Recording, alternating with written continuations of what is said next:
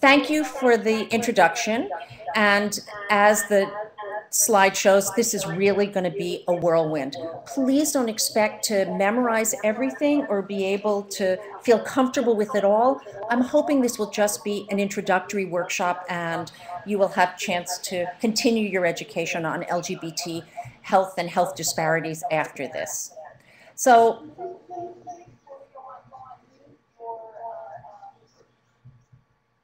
speakers. How's that? Oh my God, it's so much better for me. Good. Yeah, there you go. Is that? Thank you. In case it wasn't clear, I am also a lesbian, and I want to start by telling you a story. I want to give you a sense in general today about what it's like to be an LGBT person and what our healthcare experience have been like and how we, all of us on this call, can help make a difference in the future for LGBT people. But I want to start with a story. As you were told in the introduction, in addition to running the National LGBT Cancer Network, I am also a psychotherapist, which means I keep odd hours. And I had a friend who I played tennis with for 15 years. We became close friends, me and Adria, the person I played with for 15 years, as we chatted longer at the net as we were picking up balls. And it was at the net one of those times that Adria complained about feeling bloated and having pressure when she peed. And it was at the net a few months later that she told me that she was diagnosed with stage 4 ovarian cancer. We played throughout her treatment, and we played when she had a recurrence of cancer 6 months later. In fact, we played tennis, more talking at the net than swinging the rackets at this point, until 6 weeks before she died. And in that 2.5-year period between her diagnosis and her death, 3 more lesbian friends of mine were diagnosed with ovarian cancer, and 6 friends were treated for breast cancer. So I ask you, what are the odds of that? And as it turns out, we're not all at equal risk. Here's what we know about cancer risk and death. About 1.6 million people will be diagnosed with cancer this year, and about 577,000 people will die. But this is not the important data for most people. Most of us want to say, yeah, but what are my odds? And it turns out, as I said, that we're not at equal risk. Some of us, some groups of people, are carrying a disproportionate burden of the disease. And this is what's known as a health disparity. And I will be describing in detail a bunch of LGBT health disparities today. The differences in the cancer risks and incidence are not a result of biological differences between LGBT bodies and our heterosexual sisters and brothers, but social conditions and differences in access to care. So health disparities are inequalities that should be avoidable because they're not biologically based. So here's what I'm hoping we can cover today. As I said, it's just really a beginning. I have a problem about reading slides. I feel like you can read them faster than I can say them out loud, so I'm going to count on you to do that, sometimes giving you a second to do it. So why should you learn about LGBT people? Because, as I say here, there are too many of them to ignore. Although the census does not ask about LGBT status, we estimate that there are about 9 million LGBT people living in this country, or approximately the entire population of North Carolina. So let's try that on for a second. If I told you that the entire state of North Carolina had an increased risk of cancer and other diseases, wouldn't we be up in arms saying something has to be done? We would, and something does have to be done. But just to be clear, all the nation's LGBT people are not clustered in North Carolina or even on the 2 coasts or the major cities. According to the US Census, which does look at couples, LGBT couples are present in 99% of the counties in the United States. That means they are absolutely in your neighborhood too. Oops, did I miss a slide? Why don't you know who they are? Well, this is health disparity number 1, what I'm calling invisibility, because you can't tell by looking who is LGBT, and most forms don't give us a chance to express either our real relationship status or our gender identity. So then I pose a question, does it matter? Or as I say when I give presentations, is A lump, a lump, a lump? Or does it matter who that breast lump spent Valentine's Day with? I want you to think about it for a second. I think most people quickly say it doesn't matter, but I say it does. Let's explore that further. The surgeon who sees this patient may think it doesn't matter, as, let's say, he will be doing the exact same surgery regardless of the patient's sexual orientation. But it is important for her to have her partner for support in the consultation before the surgery, at the hospital, and in her healing. The good surgeon knows this and asks about sexual orientation and invites the patient's support person or support system into treatment.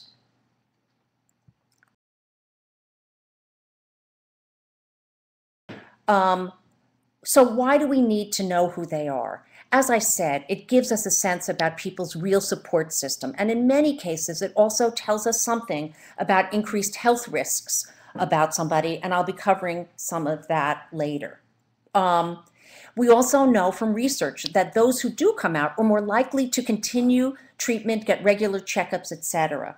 And the last bullet point says that when people can't bring their whole selves, including their gender identity and sexual orientation, into the healthcare system, they either lie about who they are or, more dangerously for their health, they leave.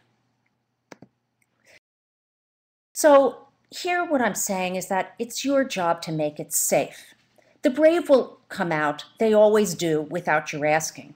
But the more vulnerable we feel and the sicker we may be, the more vulnerable we are, the riskier it is to be out. Let me give you an example from my own life about a surgeon who meant very well and who probably wanted to show me that she was comfortable with LGBT patients and probably meant to put me at ease during a medical emergency. A few years ago, after a night of no sleep, I woke up and realized I probably needed to have my appendix out.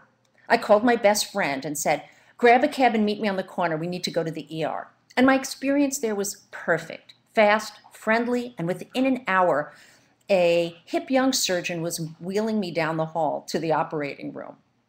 Trying to put me at ease, she asked, "Is that woman you're with your partner?" "No," I said, feeling a bit exposed. "She's my ex and my best friend." "Oh, you lesbians are so great at staying friends with your exes," she said.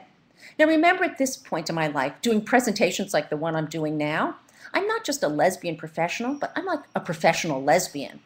And I was uncomfortable. I was horizontal with a skimpy hospital gown on, and I was about to be operated on. She was standing and dressed.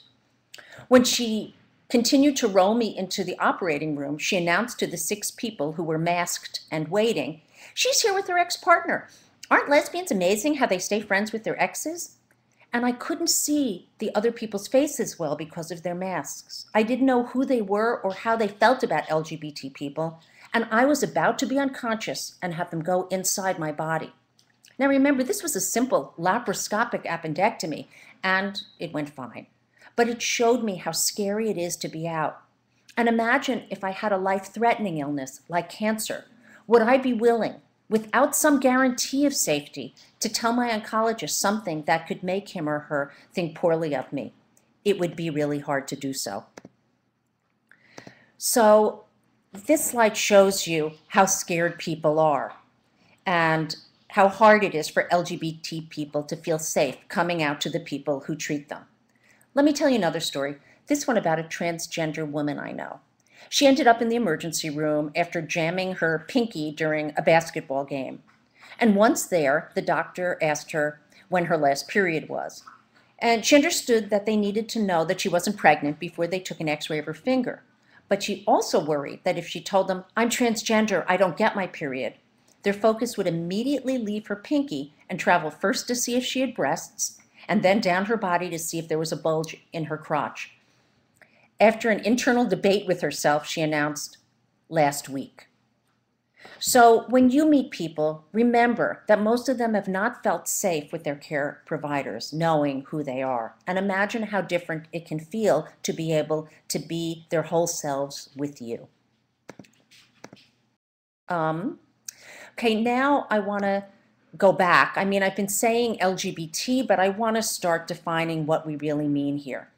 And part of what's hard is that within LGBT are 2 very distinct categories. One, sexual orientation, which includes lesbian, gay, and bisexual, and a second category called gender identity. And people have trouble telling the difference, and I will do my best to separate them, but remember, it is difficult for most people. So we're going to start with sexual orientation, and that covers lesbian, gay, and bisexual, the LGB in LGBT.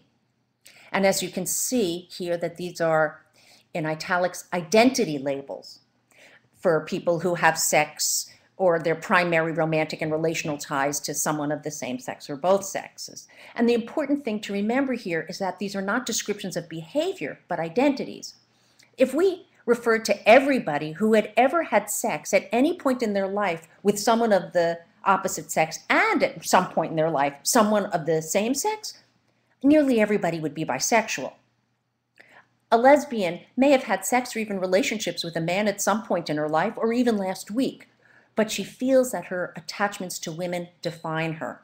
So again, if someone tells you they're a lesbian, it doesn't mean that they have never had sex with men or relationships or loved a man. It says this is who they feel themselves to be. It's an identity. Now we're going to turn to gender identity. Gender identity refers to the persistent, meaning not passing, an ongoing internal sense of being a man or a woman. So we all have a gender identity. We all have an internal sense of whether we're a man or a woman. But for most of us, this matches the sex we were assigned at birth. When the doctor pulled us out and said, it's a boy, it's a girl, we probably still feel like that, the gender we were assigned at birth. But for some of us, our internal sense of ourselves does not match either our appearance, our body, or others' perceptions of us. So transgender people can decide to transition at any point in their lives. And some people have come out as transgender, saying deep inside, I feel like I am not the sex I was assigned at birth, even in senior housing. And there is a huge variation among transgender people in terms of the kinds of changes they choose to make or that they're able to make in their name, pronoun, and appearance. So transgender is what's called an umbrella term. It's important that you remember that not everybody chooses hormones or surgery. And actually, there are multiple possible surgeries that one can have, and they are all very expensive. A transgender man, no, let me start with this. A transgender woman, meaning someone who was assigned male at birth, may choose to have electrolysis, may choose to have her Adam's apple shaved, have a vaginoplasty, meaning the creation of a vagina. And because there are so many possible surgeries and procedures and hormones that someone can do, there's really no such thing as pre-op or post-op, although you do often hear someone say, is she pre-op or post-op? Also, documents are very hard to change, and the rules for doing so vary state by state. I'm sorry, I don't know what they are in Texas, actually. So remember that you might meet a transgender person who has documents that do not reflect their true gender, but the one they were assigned at birth. Some people who are transgender actually believe that there are more than two genders. Their internal sense of themselves is neither male nor female, but something that's either both or in between.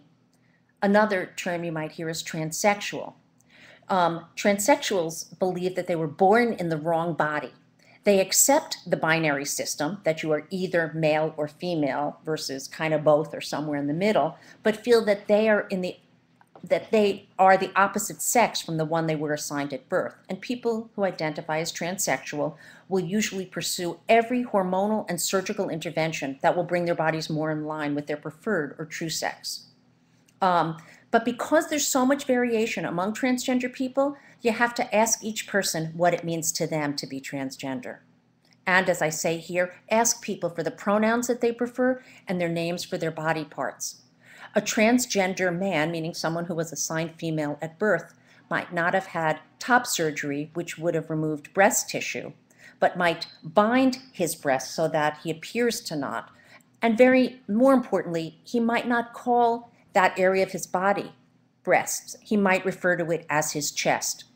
So there are questions you might have to ask, and although this whole issue is fascinating, we really ask that you avoid unnecessary questions.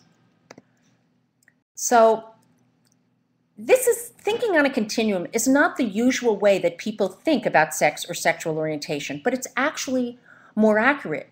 In other words, people don't always fit into two neat categories of sex, male or female, gender identity, or sexual orientation. In fact, we might place ourselves somewhere closer to center than the extremes.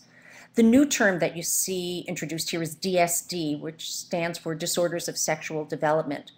And that refers to a group of conditions where either the reproductive organs or genitals do not develop normally, resulting in variations in sex anatomy or a mix of male and female characteristics. These people used to be called hermaphrodites, and then they were called intersex. DSD is the current word to describe this group of conditions. Genderqueer I didn't use the term, but I described it just before about people whose internal sense of themselves is neither male nor female, but something that's either both or neither. So again, I just want you to remember, it's not always obvious who is LGBT. The form's not going to tell you, and it is okay to ask, and it's perfectly okay to feel awkward as you learn to ask. I promise that by the 5th time you ask, the questions will roll off your tongue. As my Aunt Lee said, anything worth doing is worth doing poorly at first. And asking people what language they prefer for their partner, their gender, their pronouns, their body parts is something that's worth doing well, and therefore worth doing awkwardly at first. Okay, so here's my next question. Can I be fired for being gay? I'm not letting you answer, I'm asking you to think about it, but in most states in the country, the answer is yes. And on this map, you can see that Texas is a white state. Blue states ban discrimination based on sexual orientation and gender identity, and pink states have laws banning discrimination only on sexual orientation. Transgender people are not protected. So if you are not LGBT, you might not know this, but every LGBT person knows this. We know that we can be denied service in a hotel, thrown out of a restaurant, denied housing or a job because of our LGBT status. And this is the kind of scary way that LGBT people often live. I want to talk for a second about discrimination and health, because there is a relationship. There was a study of lesbian, gay, bisexual, meaning only sexual orientation, not T, gender identity. So LGBT respondents in states that did not have protective policies were, ready for this, 5 times more likely than those in other states to have 2 or more mental disorders. Another study found that LGBT people who had experienced what they called prejudice-related major life events, like a hate crime of some kind, and it could be small, were 3 times more likely to have suffered a serious physical health problem over the next year than people who hadn't experienced such events. And this was true regardless of other factors like age, gender, employment, and even health history. And in one more study, after adjusting for age and race, lesbians and gay men who were in physical fights or were physically assaulted had much higher odds of being current tobacco smokers than their lesbian gay counterparts who did not experience those stressors. So yes, there is an important connection between discrimination and health. In those studies, I cited only lesbian, gay, and bisexual people. This is a slide about transgender discrimination, which is in many cases far worse. I mean, these numbers are astounding to me. Nearly half of people who are transgender, according to the National Transgender Center for Equality, attempted suicide at some point in their life. Over half have been rejected by their families. Documents I spoke about that people can't change them.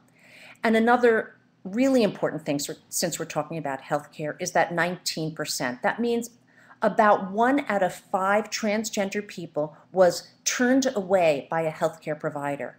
The provider said, "No, I cannot treat you. I do not understand your body. You have to go home or go elsewhere." So let's look at some of the barriers to care for LGBT people. There was a very large Harris Interactive poll in 2005 of many lesbians, most of whom were white, highly educated, and middle class, meaning a fairly privileged group of lesbians. And 75% of those people said that they avoided or delayed health care. The first reason was about money, lower income, the cost of it, or not having insurance coverage. LGBT people have much lower rates of insurance coverage.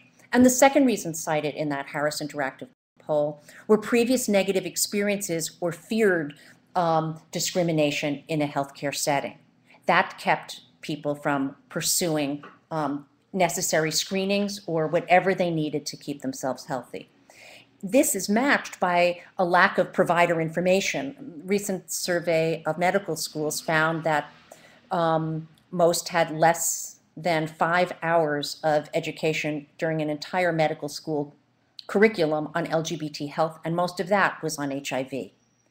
Now, the last bullet point here is to say not all LGBT people are the same. This may be one of multiple areas of discrimination or stigma that a person faces. For example, race, physical ability, citizenship, or being undocumented, etc. And we don't say which is worse or which trumps which, but that they are compounded. And so for people who have compounded barriers to care, they are less likely to take care of their bodies and seek medical care when they need it. Here are some other health disparities that I'm going to cover, and I'll go over each of these individually. There's not a ton of research, but on these we do have some that's helpful. Alcohol. There are a bunch of studies, and what all of them show is that alcohol and drug use, both in LGBT people, is dramatically increased, and so is alcohol and drug abuse for all subpopulations. And the other thing we see is that in the rest of the population, alcohol use decreases with age, and that is not true for LGBT people. In some studies, alcohol abuse rates were 3 times higher than in the mainstream population. And according to a Pride Institute study, it was up to 45% higher. Just as a reminder, alcohol clearly raises the risk for cancers of the mouth, throat, voice box, and esophagus. And smoking and drinking together increase the risks even more. Tobacco. What we know about tobacco is that it causes at least 30% of all cancer deaths. And tobacco use in the LGBT population has been studied for some time. And each study confirms that our tobacco use is dramatically higher than the general population, up to twice the national rate. Why? Well, there are multiple reasons, but they include the fact that tobacco is a coping strategy for dealing with the stigma and harassment of being a sexual or gender minority. Bars are one of the few LGBT social outlets in some parts of the country, so it encourages tobacco and obviously alcohol use. And finally, tobacco companies have directly targeted the LGBT community. And so many LGBT people see the tobacco industry as their friend because they've supported events. But the tobacco industry has targeted the LGBT community to sell more cigarettes in a program they called Project Scum. Actually, it's an acronym for something, but it's so horribly offensive to me. And now let's look at mental health. I had said something about that before in terms of states having bans against discrimination. But most studies will show that LGBT people are at elevated risk for depression, anxiety, and suicidality. They're almost 2.5 times more likely to have had mental health disorders, especially mood and anxiety disorders. And to repeat what I showed before, 47% of transgender people have reported a suicide attempt. Just for comparison's sake, 1.6% of the general population has attempted suicide versus 47% of transgender people. And finally, cancer. I'm going to divide the section into three parts: cancer risks, cancer screening, and survivorship. LGBT people as a group have dramatically higher cancer risk factors. Some of these we covered already, like tobacco and alcohol. And for lesbians, what we see is that a greater chance of having a high-fat diet or a high body mass index, and less likely to have had a biological child before age 30. That's what nulliparity is, which would offer some protection. So what we say is that lesbians have the densest cluster of risk factors for breast cancer. For gay men and transgender people, what we also see are very high rates of human papillomavirus, HPV, which leads to very high rates of anal cancer, and of course high rates of HIV, which I can't really go into much since this is our Whirlwind overview. So if we're saying as a group we have dramatically higher risk factors, you'd think we need to be hypervigilant about screening. But instead, we find that it's coupled with lower screening rates, meaning as a group, we have fewer mammograms, cervical paps, anal paps, or colonoscopies than the general population.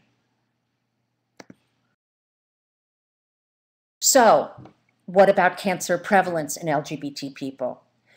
As I say, in the rest of my life, 2 + 2 always equals 4, so I feel pretty confident that increased cancer risks coupled with decreased screening rates has to mean higher cancer incidence in LGBT people. But because no national cancer registries are collecting information about gender identity or sexual orientation, we remain hidden in that data. And we really need to know what it is. I mean, for example, we know that white women are more likely to be diagnosed with breast cancer, but Black women are more likely to die of it. And in terms of looking for funding, we also really need to have this information. It's hard to get funding from my organization when I can't prove that there's more cancer in our population, even though I am personally convinced that there is. Now, in California, their state health interview survey does ask about gender identity and sexual orientation, and LGBT people had 50% higher cancer rates than the general population there. My organization recently completed an online survey of LGBT cancer survivors, and so we have some data from 311 survivors from across the country. And what we learned about survivorship were that 4 things in particular. The first is that our sources of support are not identical to everybody else's. Many LGBT people have been kicked out of their families.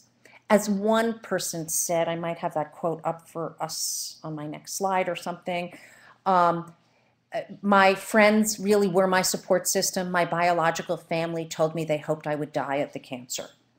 So you have to really see who our support is when we're, especially if there's going to either be bad cancer news given or support through treatment and healing. There's also a lack of community support, meaning there are not enough LGBT support groups and caregiver groups for people. And people told us that they were desperate for information about how cancer impacts their sexuality, fertility, and LGBT relationships. The third thing is that there were a lot of complaints about how gendered the experience, especially of breast cancer, was. People complained about having pink thrust upon them and pressure to have reconstruction following breast cancer surgery so that they would look good for men, that there wasn't a tailored look at what this population needed. And the last thing we saw was that people really struggled about whether to come out or not, whether it was safe. And I think I gave you a little hint of that when I talked about my own appendectomy story. So I think cancer for LGBT people is the same as it is for everyone else, only it's scarier. There's an extra level here, layer of fear. So I am going to read these out loud because I want you to hear them. We may feel more vulnerable than other patients around issues of respect and compassion. Although my doctor knew all about me, each encounter with new people, with blood draws, ultrasound, breast x-ray, etc., had the basic anxiety of the procedure and layered onto that the possibility of homophobia and having to watch out for myself. I've been gay bashed, and that makes me wary in institutional situations. Another person said, being LGBT can add additional stress to the whole cancer experience. Feeling like things can't be shared in general cancer support groups, misunderstanding among medical providers about roles of family members, existing strains in biological family due to coming out, partner issues during cancer, etc. This one really kills me. I believe my perceived orientation allowed my caregivers to give superficial care, and my own latent shame allowed me to accept a quick and incorrect diagnosis of health. And the final heartbreaking quote I'm included here was, I was never out during the whole process to anyone. I had no one in the hospital or doctor visit with me for fear of my gayness being discovered and then the doctors accidentally not removing all the cancer lesions. It would have been nice to have my partner with me because she understands lots of medical things and I have no clue about medicine at all. My family refused to come and told me they hoped I would die from the cancer. Okay, well, I hope at this point I've convinced you that healthcare is extra frightening and difficult for LGBT people, and there are many barriers. But there are some things that we can do. And I want to go over some of that with you. Some people say, but it's only me. And as this slide says, I mean, it says it in the negative way, no single raindrop believes it's to blame for the flood. Even you, in the midst of the flood of discrimination or negligence, can make a huge difference. So even if you just change you will really help. Here are some things that you can do on an individual level, which is change your language.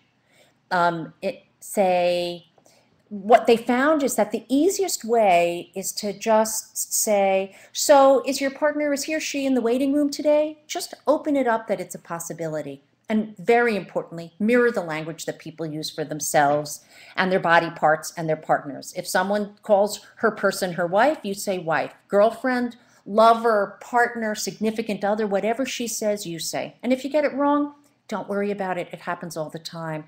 Just give a quick I'm sorry and move on. Because LGBT people come with a lot of negative experiences previously, we often scan when we walk in someplace to see, is it safe for me?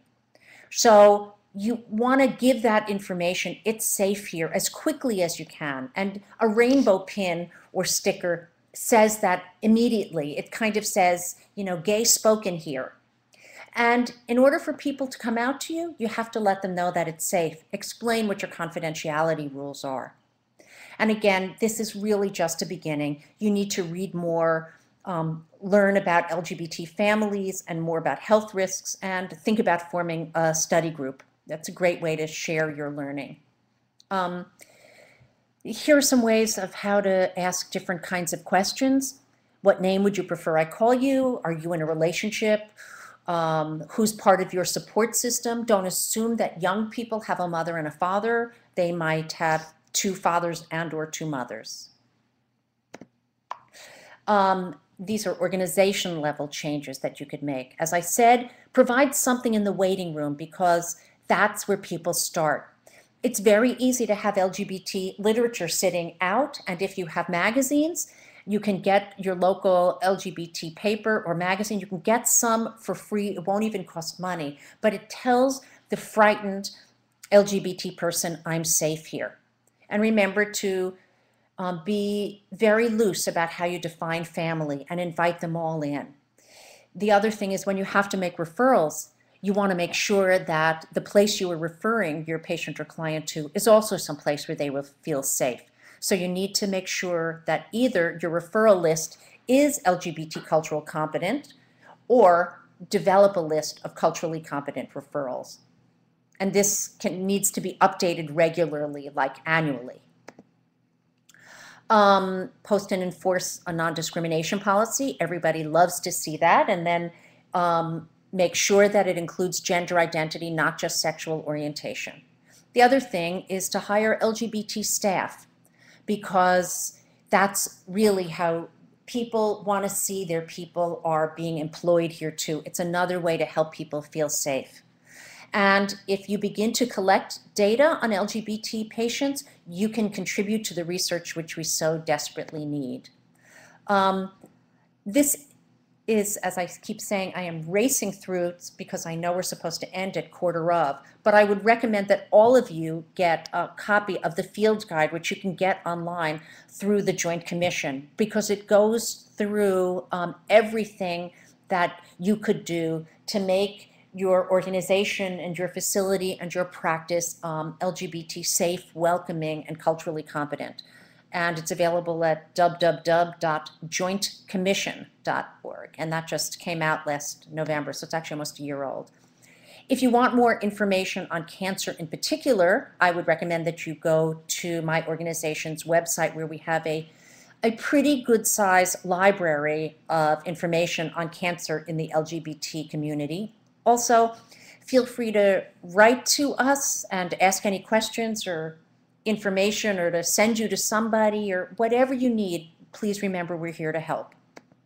And I know you already heard at the beginning about the LHI Health Fair on Saturday, November 3rd, but this is how you can find out more information: www.lhihouston.org, or write info@lhihouston.org and find out more.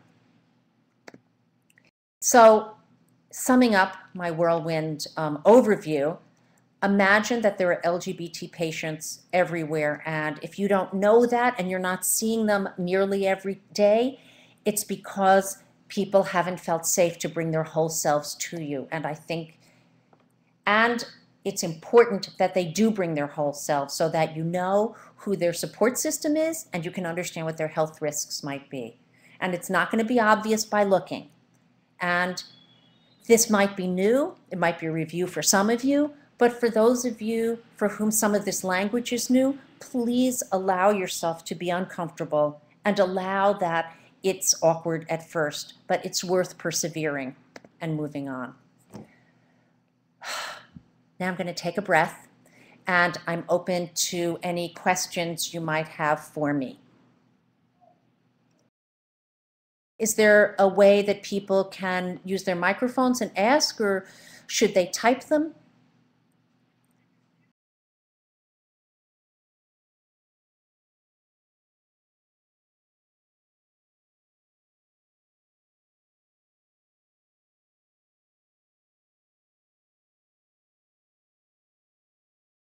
Hi, Liz.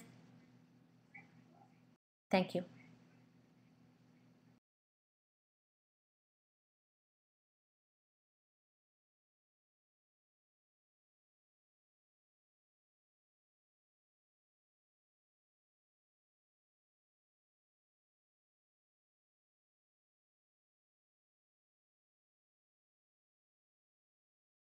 Well, again, we think that this is not a result of any biological or physiological difference between the brains of LGBT people and our heterosexual sisters and brothers, but really we're seeing the long-term impact of stress and discrimination and stigma. What's different about growing up LGBT as compared to growing up in other kinds of cultures is that most people have people like them at home. So if you are the only, let's say, non-white family in a primarily white neighborhood, at least when you go home, you're with your people. For LGBT people, coming out often means separating yourselves from your family. I don't mean physically or geographically, but realizing that you're different. And people carry this around and wonder whether it's safe to tell other people. They might lead a double life. All of this is very stressful.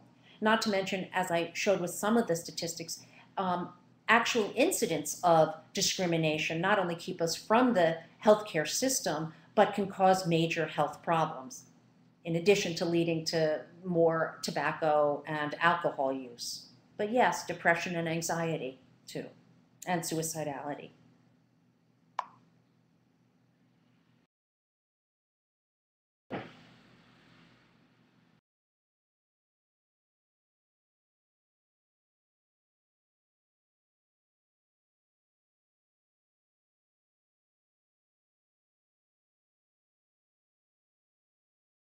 Great question. And as far as I know, the answer in that particular case is no.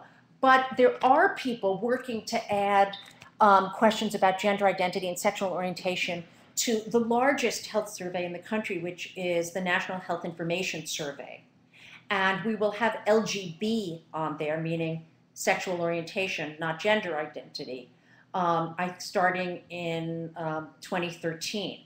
And every 5 years, that survey, NHIS, includes information about cancer. So we will ultimately get some of those. The transgender question, they decided, is just too hard. I mean, you can't believe how long the feds could spend figuring out how to word the question so that people would answer. They used to fear people wouldn't answer these, but research shows they don't stop when they get to that question. People will answer it. It just has to be worded right. For example, lots of people who are heterosexual don't know that that's the name for their sexuality. So they have to be worded well, but we will in the next few years get more information about cancer in the LGBT community. Wait, I see one here.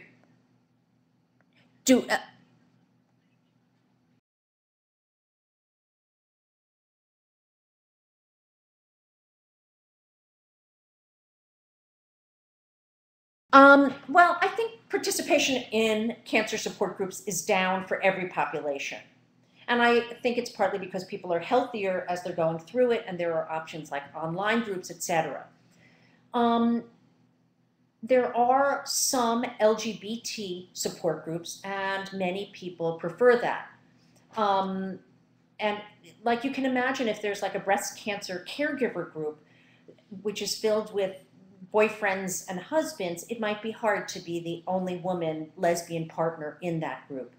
But our survey found that people really need LGBT support, and there is just not enough. I would think about starting one if you don't already have one in your area, and offer it to everybody.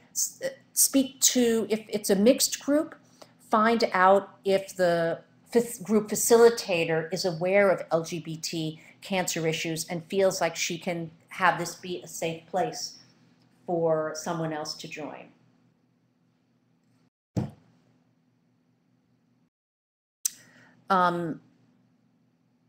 Let's see, how is this? How about CEs for nurses, docs on talking to their LGBT patients during cancer care screening? There is no such thing yet. Let me say that things are really moving, but we don't have such things yet. My organization does trainings, as you heard in the introduction. We wrote the curriculum and we do train the trainer trainings for the staff in all of the New York City municipal hospitals, which covers 38,000 employees. The beauty of that is that we need to not just train nurses and social workers and doctors. We need to also be training clerical workers and the security guard. If you think about going into an emergency room, before you see your culturally competent doctor, you've probably interacted with 5 other people. And I assure you, many LGBT people have already given up and left. So everybody must be trained. And it is not, the Joint Commission, which put out that field guide, stopped short of making it mandatory. The Joint Commission is the federal program that accredits hospitals and healthcare systems. And while they encourage everybody becoming LGBT culturally competent, as I said, they stopped short of making it a requirement. But I think you can look around and probably find some online training program somewhere. And I would suggest maybe you look at Fenway Health is starting to offer CEUs for, it's just LGBT cultural competence in healthcare, not cancer-based.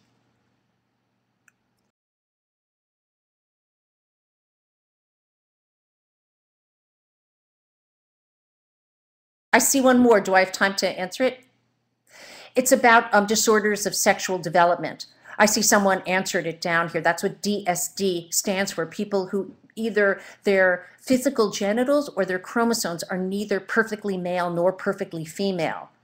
And the people who have this condition are often given multiple surgeries immediately to make their bodies, and then later hormones keep their bodies conforming to either one sex or the other.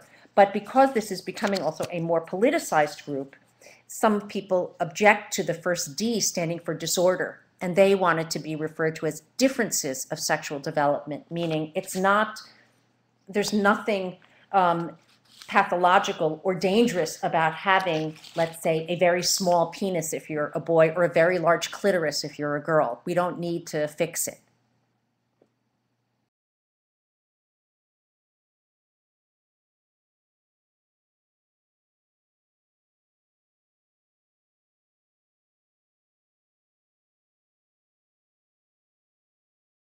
Oh, absolutely. And don't hesitate to ask me anything.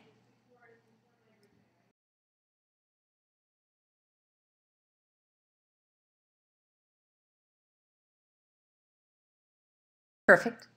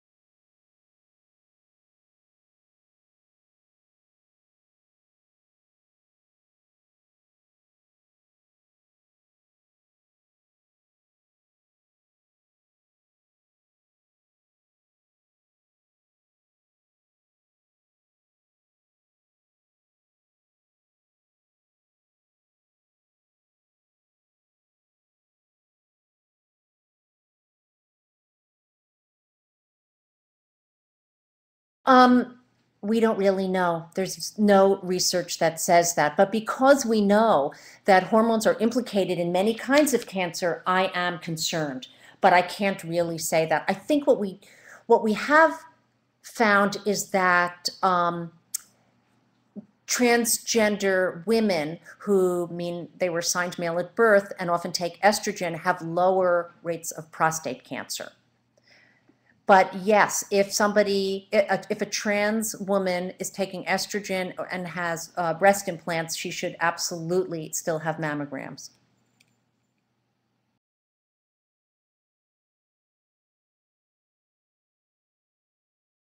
Thank you. Bye.